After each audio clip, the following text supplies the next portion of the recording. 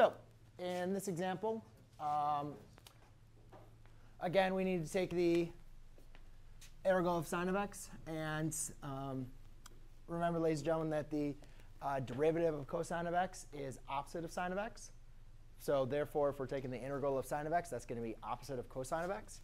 So you're going to have negative cosine of x. And we're going to evaluate from pi to 0. OK? So therefore, we have negative cosine of pi minus negative cosine of 0.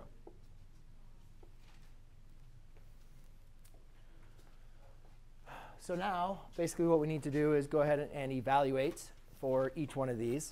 And if we go and again look at the unit circle, at pi, we're looking at this point, negative 1 comma 0. So we're going to have a minus a negative 1. Because cosine of pi, that's the x coordinate there, has minus a negative 1. And then at cosine of 0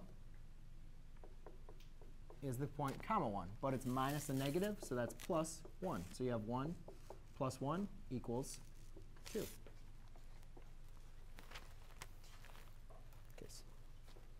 OK? A lot of negatives going on there, right? A lot of negatives.